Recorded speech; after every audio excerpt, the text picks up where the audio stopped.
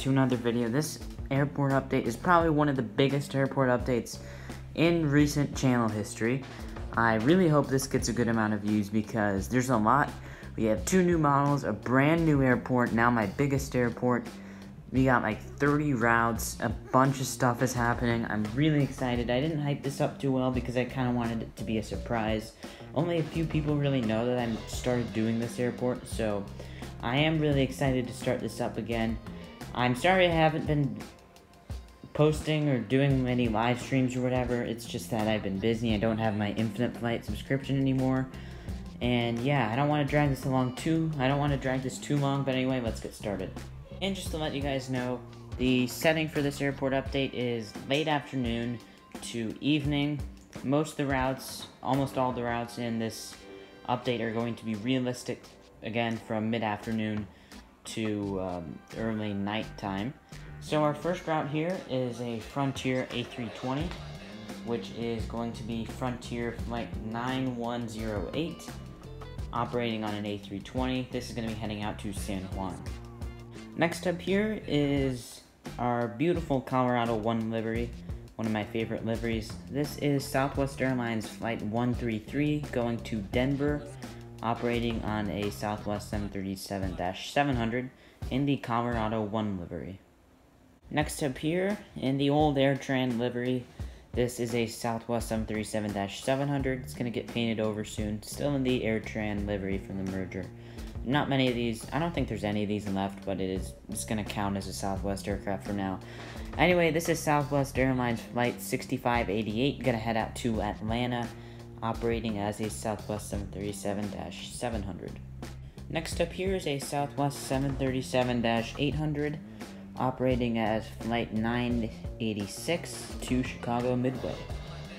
Oh, and by the way, all of these routes, unless I specifically say, are the same aircraft that they are operated in real life, except if there's any special liveries or anything.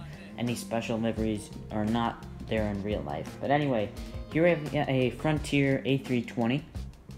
This aircraft is operating as Flight 9171, and it is going to be heading out to Denver. Next up here, we have a Southwest 737-200. These are all retired, but it's a fun little aircraft. It's in the Desert Gold livery. This route is normally operated on a 737-700, by the way. Anyway, this is Southwest Airlines Flight 2564, heading out to Orlando.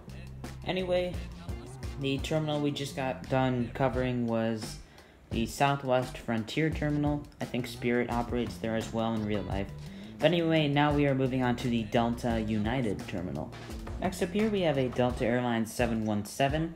This is operating as Flight 4870 to Detroit. This route is normally operated on the CRJ 700, but I do not have any of those models, and this is the closest thing to that.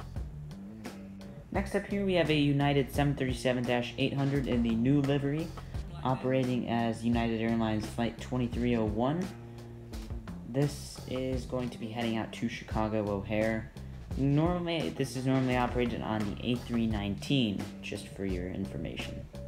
Next up here, we have a United Express ERJ 170. This is going to be heading out to Houston Intercontinental.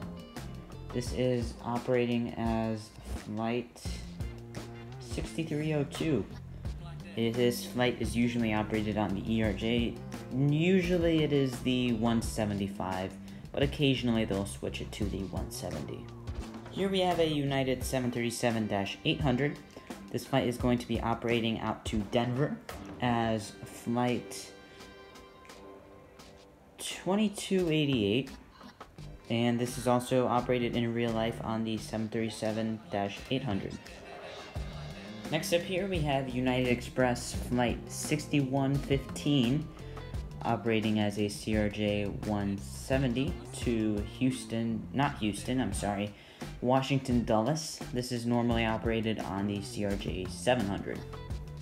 And I have to say, the weakest part of my collection is my Delta fleet. It's 2 aircraft that are not really seen that much. I'm thinking about getting a 737-800 for Christmas or something, but we will see.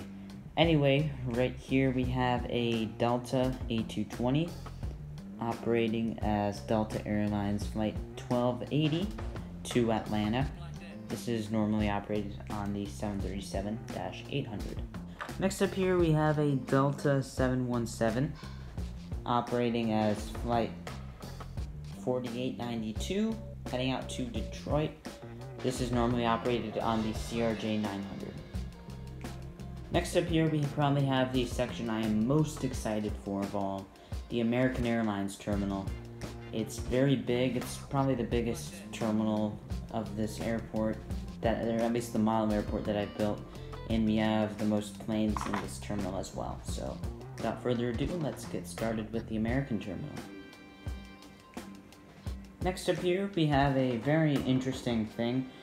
We have a American Eagle ERJ-145 that's going to be heading out to Albany as American Airlines Flight 6109.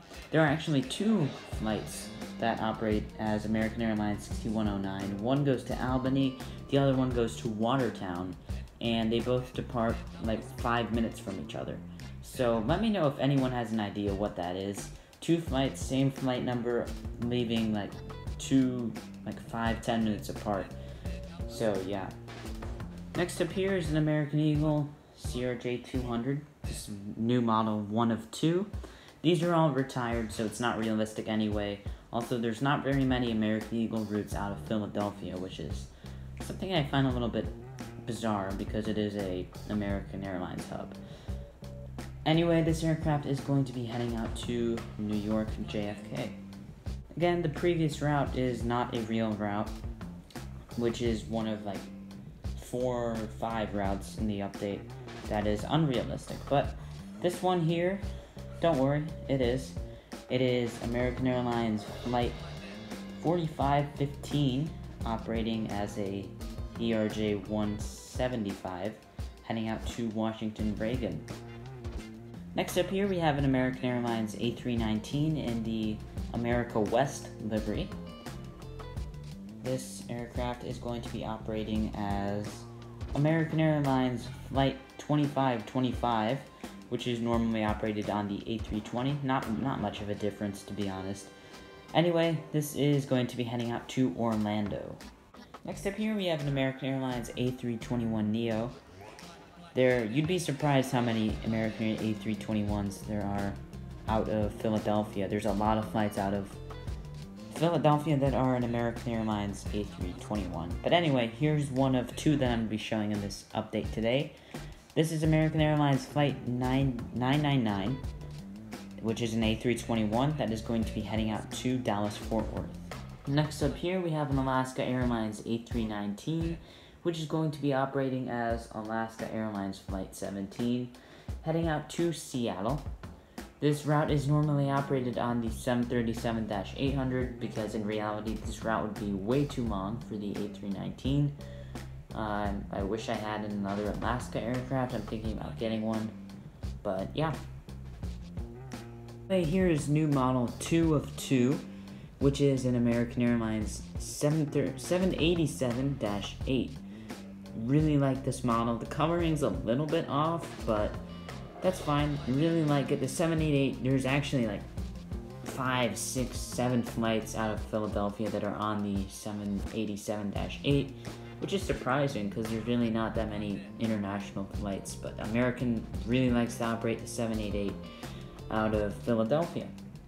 So this is American Airlines 787-8 that's going to be heading out to Chicago O'Hare as American Airlines Flight 873.